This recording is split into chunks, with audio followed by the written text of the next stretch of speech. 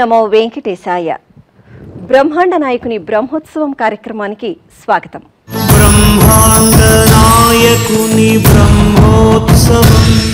శ్రీవారి వార్షిక బ్రహ్మోత్సవాల సందర్భంగా శ్రీవారికి నిత్యం జరిగే పూజా కైంకర్యాలు, బ్రహ్మోత్సవ విధానాన్ని గురించి మనకు తెలియజేయడానికి మనతో ఉన్నారు శ్రీవారి ఆలయ ప్రధాన అర్చకులు శ్రీ అర్చకం వేణుగోపాల దీక్షితులు గారు. నమస్కారం గురువుగారు. అలాగే అనంతాల్వన్ ఇతిహాసాన్ని గురించి మనకు తెలియజేయడానికి మనతో ఉన్నారు రాష్ట్రీయ సంస్కృత విద్యాపీఠం ఆచార్యులు శ్రీ కె రాజగోపాలన్ గారు. నమస్కారం గురువుగారు. వీరిరువురి ద్వారా మనం ఇప్పుడు అనేక విశేషాలను తెలుసుకోబోతున్నాం. గురువుగారు, శ్రీవారికి నిత్యం జరిగేటటువంటి కైంకర్యాలు, అలాగే శ్రీవారికి సమర్పించేటటువంటి నైవేద్యాలను గురించి మాకు వివరిస్తారా? వెంకటాద్రి సమం స్థానం బ్రహ్మాండే నాస్తి కించనాత్, వెంకటేశ సమో దేవో నభూతో నభవిష్యతి. శ్రీ వెంకటాచల క్షేత్రంలో శ్రీ మహావిష్ణువు స్వయం వ్యక్తంగా ఆవిర్భవించారన్నది మనకి పురాణాల ద్వారా తెలుసుకుంటున్నాము. అటువంటి స్వయం వ్యక్తమూర్తికి శ్రీ వైఖానస భగవత్ శాస్త్రం ప్రకారం నిత్యోత్సవాలు, నిత్య పూజలు, నిత్య ఆరాధనలు, వారోత్సవాలు, మాసోత్సవాలు, పక్షోత్సవాలు, సంవత్సరోత్సవాలు అత్యంత వైభవంగా స్వామివారికి నిర్వహింపబడుతూ ఉంటాయి. అందులో భాగంగా స్వామివారికి ప్రతినిత్యం సుప్రభాత సేవ మొదలు ఏకాంత సేవ వరకు నిత్య ఆరాధనలు, షట్కాల పూజలు స్వామివారికి అత్యంత వైభవంగా శ్రీ వైఖానస భగవత్ శాస్త్రం ప్రకారం పూజలు నిర్వహింపబడుతూ ఉంటాయి. సుప్రభాత సేవతో ప్రారంభమవుతుంది తోమాల సేవ.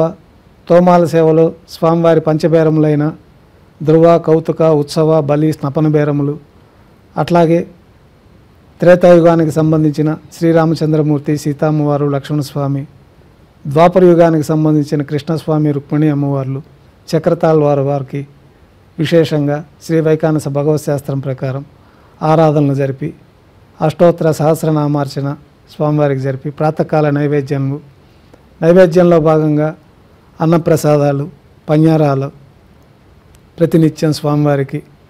మాత్రా ప్రసాదం అనేది ఒకళ్ళు మాతాదేవి స్వామివారికి మొట్టమొదటగా నివేదించిన ప్రసాదంగా అన్నంలో పాలు కలిపి చేమిరి వేసి మాతృప్రసాదంగా మాతృప్రసాదం స్వామివారికి మొదటగా నివేదించబడుతుంది.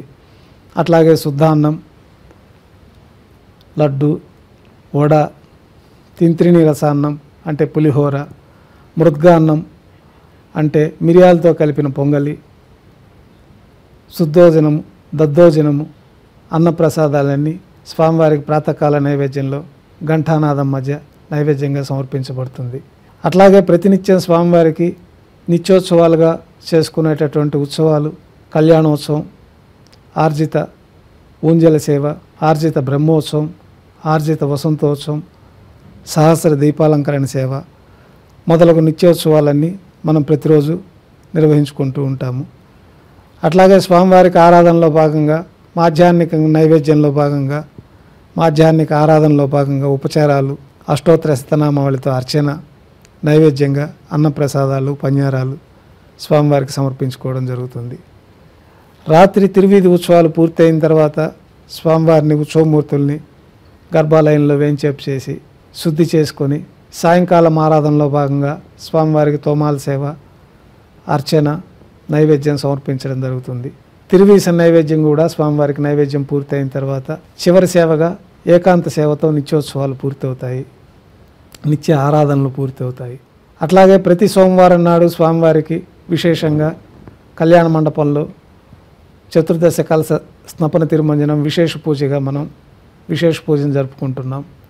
ప్రతి మంగళవారం నాడు మూలమూర్తికి మాధ్యాహ్నిక ఆరాధనలో భాగంగా అష్టోత్తర శతనామార్చనతో పాటు అష్టదళ స్వర్ణ కమలాలతోటి అష్టదళ పాద పద్మారాధన అనే ఒక ప్రత్యేకమైన ఆరాధన కూడా మనం చేసుకుంటూ ఉన్నాం.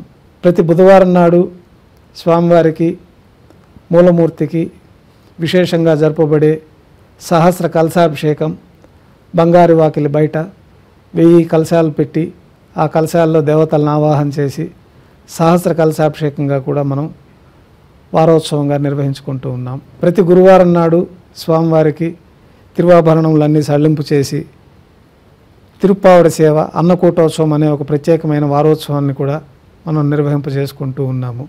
ప్రతి శుక్రవారం నాడు మూలమూర్తికి విశేషంగా అభిషేకాన్ని నిర్వహించుకుంటూ ఉన్నాము.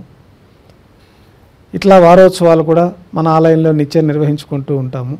మాసోత్సవాల్లో భాగంగా, నక్షత్రోత్సవాల్లో భాగంగా పునర్వసు నాడు రాముల వారికి ఉత్సవం నిర్వహించుకుంటూ ఉంటాము.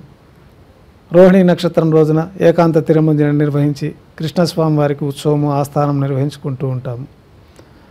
అట్లాగే మాసామాసం జరిగే విశేష ఉత్సవాల్లో కూడా స్వామివారికి అనేక విశేషమైన ఉత్సవాలు జరుపుకుంటూ భక్తులందరిపైన స్వామివారి పరిపూర్ణ అనుగ్రహం ఉండాలని విశేష ఉత్సవాల్లో భాగంగా పద్మావతి పండినోత్సవం, తెప్పోత్సవం, జ్యేష్ఠాభిషేకం, పవిత్రోత్సవం, బ్రహ్మోత్సవం, పుష్పయాగంతో వార్షిక ఉత్సవాలు శ్రీ వైఖానస భగవత్శాస్త్రం ప్రకారం స్వామివారికి నిర్వహింపజేసుకుంటూ ఉన్నాము. గురువుగారు, శ్రీవారికి నిత్యం జరిగేటటువంటి పూజా కైంకర్యాలు, అలాగే ఆ స్వామివారికి నివేదించేటటువంటి నైవేద్యాలను గురించి చాలా చక్కగా వివరించారు. తర్వాత ఇప్పుడు మరో ప్రశ్న గురించి తెలుసుకుందాం. గురువుగారు అనంతాల్వాన్ ఇతిహాసం గురించి మీరు చెప్తారా?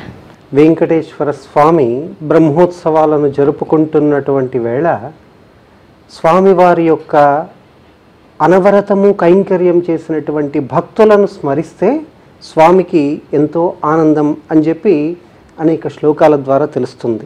చాలాసార్లు మనం స్వామి ఆవిర్భావాన్ని తెలుసుకున్నాం. తిరుమల క్షేత్రం ఈరోజు ఇంత వైభవంగా వెలుగొందుతున్నది అనంటే దానికి కారకులు ఎందరో. అందులో ప్రధానంగా మనం స్మరించుకోవలసినటువంటిది వైఖానస ఆగమ అర్చకోత్తములని. అనాదిగా తిరుమల క్షేత్రంలో ఏ వ్యక్తి కూడా నివసించడానికి వీలు లేనంత కీకారణ్యమైనటువంటి ఆ రోజులలో కూడా స్వామినే అట్టిపెట్టుకొని తమ జీవిత సర్వస్వాన్ని